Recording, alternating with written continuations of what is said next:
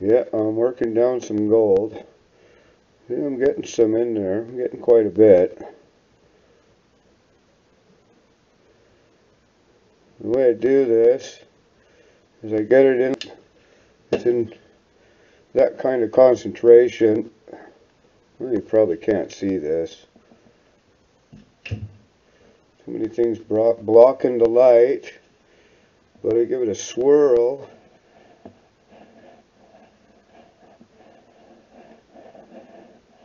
And it makes all the garbage go to the center. I'm probably better off doing this with a headlamp. And then all the gold stays to the outside and I get it cleaned up. Probably see it better now. That's all I do. Give it a swirl like that.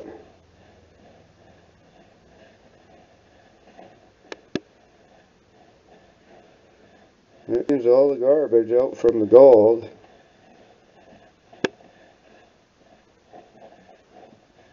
Some of the gold does move, but not a lot of it.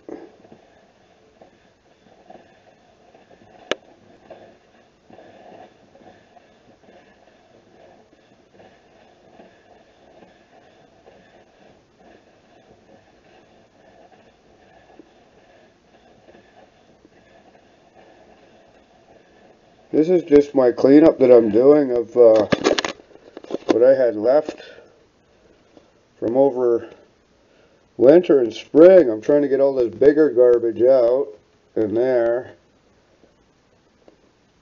so I can get all that good stuff out right there. All the good gold. Yeah. All the good gold. Still got lots to do. Lots to do. All that bigger white garbage has got to come out. And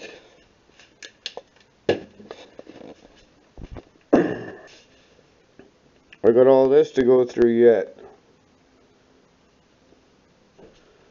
All this here.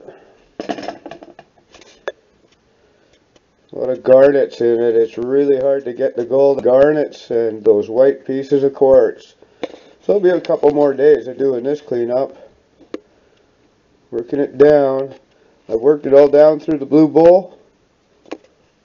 Now I gotta do it this way. And that's a 3-pan method.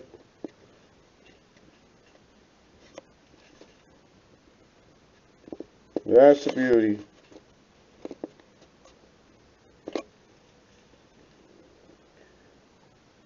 Beauty of the gold. Gotta love it.